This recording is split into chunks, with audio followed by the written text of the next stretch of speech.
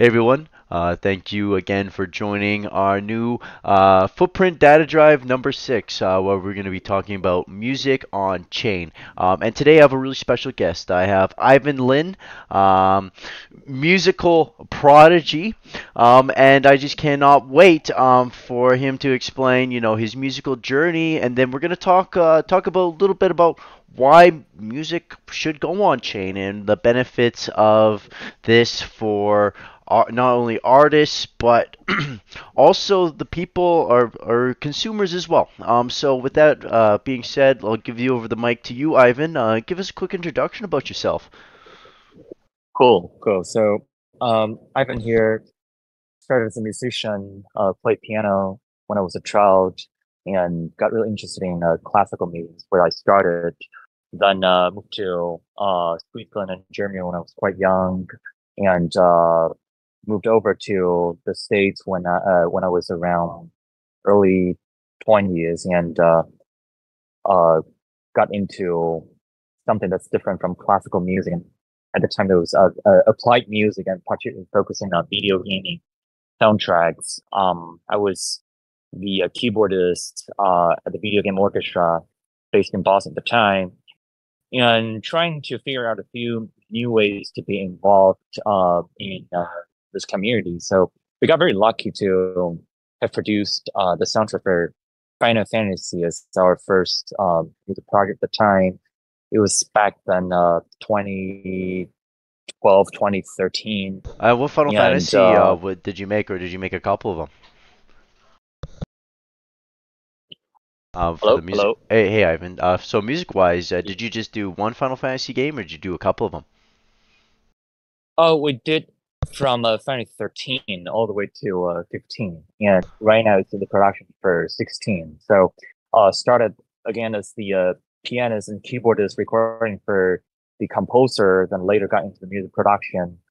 So pretty much switching from in the recording stage as a pianist to be in the control room, co-producing the music and arranging music composition altogether. And that was for Final Fantasy, followed by a little more projects, including like Kingdom Hearts, Legend of Zelda, and more recently, as you know, became a music director of Assassin's Creed and also the concert tour.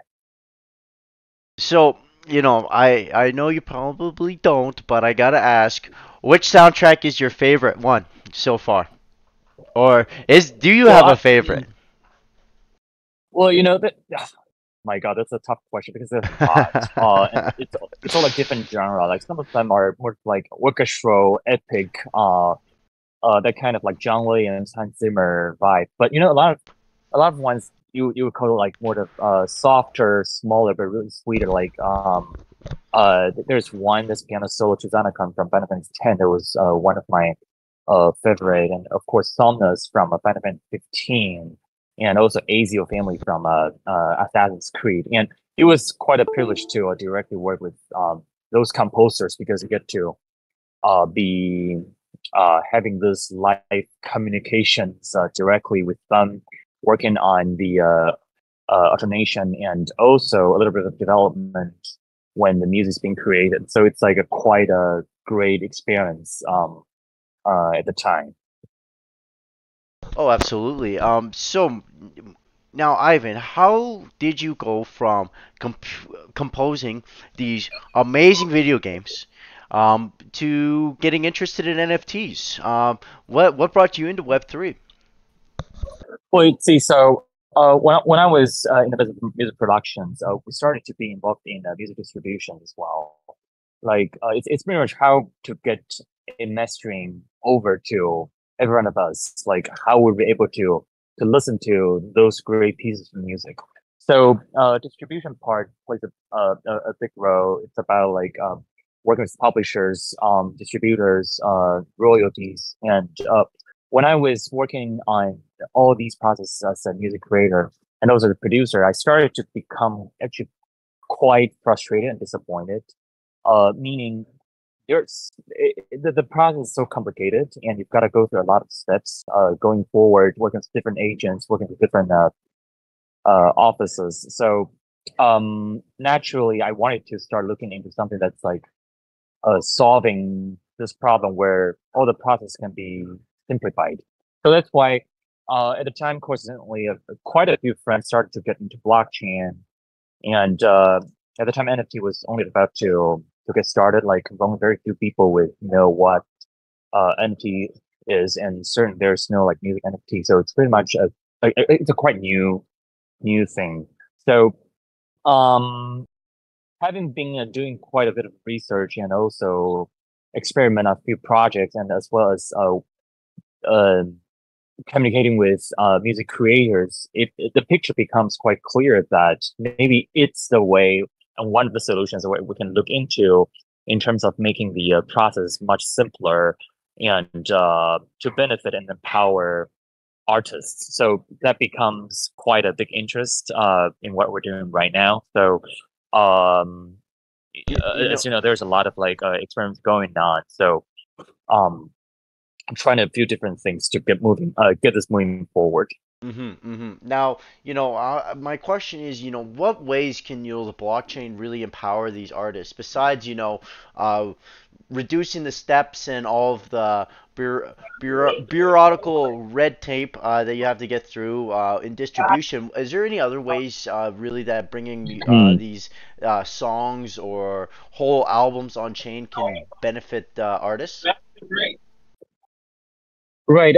I think if you look into the variation of rights, like there's this copyright, there's performing rights, lyric rights, recording rights, and all kinds of rights. So it's a lot of layers for one single mastering. So um artists as a result sign different contracts. They have to go through different kinds of middlemen, and they started to sacrifice and also lose control of their revenue, uh, copyright, and the person is like losing. So um, one of the ideas that now we talk about smart contract, which will be able to handle different rights and all the transactions and the way the music is being certified can be transparent and public so that and also immutable. So it becomes quite a proof that actually artists will be able to have more control when it comes to distributing their music publicly. There's a better way, certified way that they can always have that on the track and record. I think that's for me the most exciting part. I always hear about, record labels, really taking everything from the artists themselves and them really just getting a super small piece of the pie. So I'm all about empowering the Right. artists, and this is super exciting. And I guess you're working on a product right now to help do that. If you want to give a quick shout out on what you're doing. Right. So I'm a huge believer that technology and art or entertainment they come hand in hand. So we created and founded Wavv, which is a Web for music platform, because we believe this should be the way to empower artists by providing a much easier to access and a friendlier way for music creators to actually get their music out there without going through so many like complicated contracts. So for the consumer side, Wavv is like a streaming platform. It's right now online. It's Wavv.app, Wavv.app. You guys would happy to check out. Right now, it's the public testnet for artists. But the backend, it's about the music infrastructure for distribution, where music creators will be able to host their music directly onto the platform without Oh, necessarily going through like working with distributors, whether it's a big distributor or a small distributor. So it's so you'll be able to get your music out there right away. So right now we do have like platform like YouTube, right? You have videos in your phone and you upload and distribute your video right away. But for music, it's very hard to do that nowadays, even in 2023. You're not able to do that for Spotify. You're not able to do that for Apple Music. You're able to work with distributors to get on there. And when you work with them, you started to giving out your revenue, your copyright. So it's a little bit like it's actually more than a little a sacrifice that music creators will have to work when they put their music out there. So we wanted to simplify the process using smart contract and on the chain. Now, for you talk to a ton of artists, you're surrounded by artists all the time. Now, what have you noticed is like the biggest hurdle to get artists interested in bringing their music on chain? You know, is it the lack of education? What are some things that are that need to be fixed going forward to make this more of an open idea for all artists? Right, it's a good question. I think right now we look at the Cambridge Web3. It's simply we keep the gate closed a little too much. Like if you create a music product and you ask artists to come in to use your product, and the first step is to ask them to connect a wallet, it's going to scare them away. So I don't think in terms of UI and UX, this experience is not yet very friendly for music creators because they are really good at creating great music, but not necessarily uh like doing the back end and logistics afterwards. So I don't think in terms of like Web 2 and Web 3, especially like most of the music creators are in Web 2 right now. It needs some like much friendlier user experience and user interface that they'll be able to be connected to the world of Web 3, and also its lack of security and also just as a education. The curiosity is huge within the music community. They always want to try something that's new, and especially like for the majority of music creators, they are usually financially suffering and they spend hours and hours creating music, but their work doesn't get enough of exposure. So they're always keen to look out for a new product to try a little, but the thing is that we need to make this easier to use and friendlier to use so that this can be a much smoother process for them to post music on a platform like Wavv. Yeah, I think you definitely hit the nail on the head there. It's 100%, it's all about getting people to not know really that they're connecting with a wallet at first, right? Let's get people. I'm a big believer in getting people onboarded. Um, just by getting them there. We don't even worry about the wallet yet. If they want to get into the Web3 side of things later, um, they're fine with that. As long as we got it on chain and they're happy and everyone's happy, but they don't know, whatever, right? As long as they're happy and it's easy. Right. Now, I'm also, everybody that's listening, if you go into the community chat here, I know you don't have the most amount of time today, Ivan. So if you guys have any questions, please feel free to put them in the chat in the community call. We'd love to hear what you're thinking. Now, Ivan, realistically speaking, in 2023, we're kind of seeing, well, 2022, we hit a huge bear market, especially when it came to Right. NFTs. Now, do you think we're going to see um, music NFTs become a thing on, say, marketplaces like Blur? Do you know much about Blur? Have you seen Blur? Right. Right. And Right. where we Well, I do come. think that's a huge potential. Hmm. So we look at music NFTs or NFT collections.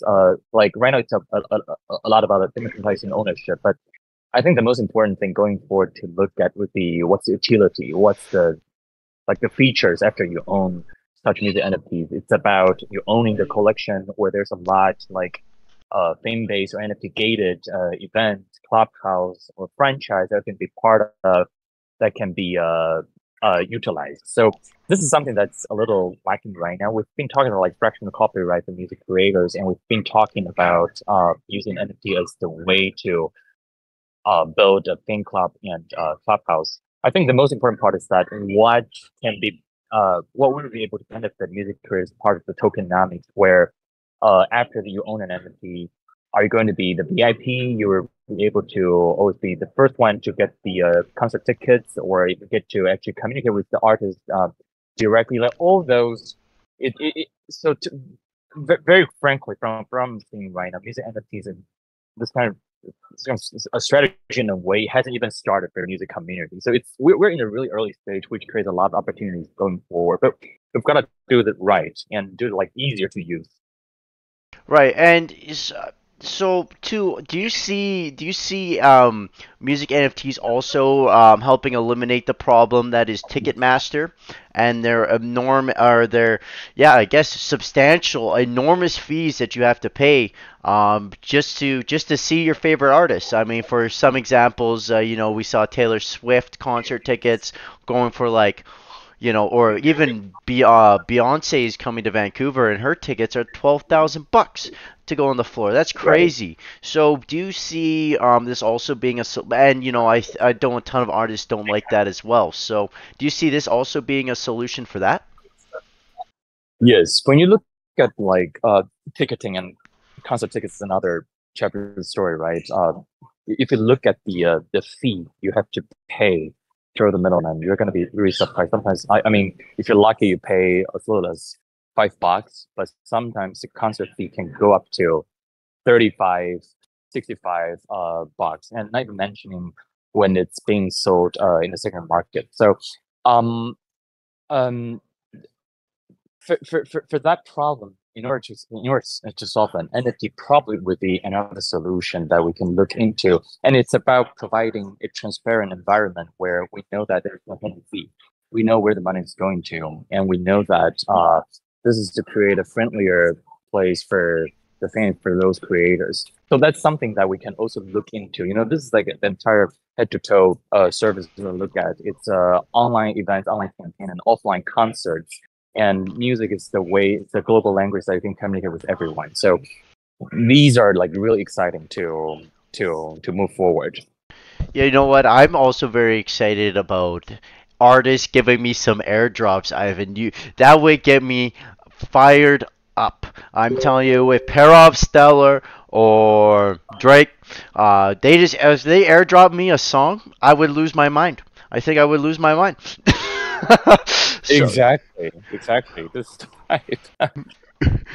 it gives me it really helps you feel connected on that more personal level with the artist as well, right? You really, as a fan, you really, if you start to get airdrops from your artist, I would make me feel like amazing, right? That's so sick. Yeah. What about you? Have you experimented with doing any airdrops for any of your shows? I know you've been doing a couple. Yeah, of course. It actually shortens the distance between music talent and the audience. And I think that's something that you wouldn't be able to get before, that you're able to receive a gift or a souvenir or something that's valuable directly from your superstar. And this is actually creating a community-driven vibe where you're much closer to the artist that um, you love. So I think going forward, we all know that 20 years ago, 30 years ago, it's about the large companies, record labels. They will be able to have this um, pipeline that fans cannot be directly communicated with their artists. But this is changing right now. The distance is like much shorter. And I think I think soon as the education is there, it's gonna really be a no-brainer for a lot of artists to switch. I mean, especially right now, we did our event with Link 3. I mean, I see so many possibilities with music NFTs and decentralized social medias. I really think it's gonna be something going from even 2023, 2024 even. I think we're gonna see a lot of innovation and a lot of big steps coming here. Um, I guess with that being Exactly. said, though, Mm. Ivan, we got to wrap it up here. You got to go. I'm taking questions for one more minute, you guys. So if you guys got questions, please drop them now in the community sharing chat. And I guess I'll leave it with Ivan. Are you going to GDC at all? Are you going to check it out? Well, so I was at GDC literally this afternoon. Met a bunch of great new friends and meeting old friends. You see, this is a great community, and you see Web3 actually. It's like more than 50% of the booths. It's about blockchain gaming. So you see, this is the vibe. Also, like people can get a little confused about like why blockchain is connected to gaming and what is GameFi. But you see, this is like the education process where uh, we all are getting into the new environment where this is something newer, and we're really excited about that. Great, and I'm super excited about it as well. I love gaming, and but with that, I guess we'll wrap it up here, Ivan. I know you got to go. So thank you so much again for joining us. It's always a pleasure talking to you. And I really hope that I get to see you soon. And if you have any final thoughts you want to say, either about Wavv or music on chain, now's the time. Right. So sorry about that because like we've got a bunch of producers from Lucasfilm waiting for us. So I've got to wrap up. But I think the mindset is that we got to keep it open, and we're in another crossroad where we're looking at frontier technology and something that's new not necessarily familiar, but like it's like the new thing's gonna happen. So keep open minded and always learn and try to contribute to the company what we need. And for us, that's music because we all love music. So check out Wavv. We're looking for artists. Please send artists to us. We want to work with all of them. Sweet. So you heard the man. If you're an artist, get in Ivan's DMs. We want to get you on Wavv. And with that being said, you guys, we're wrapping up our Footprint Data Drive number 6. I want to thank you guys all for listening again, and I'll see you next week. Next week we're going to be talking about more about Web3 gaming. So Ivan, thanks again for joining, and everyone else, ciao for now. Thank you.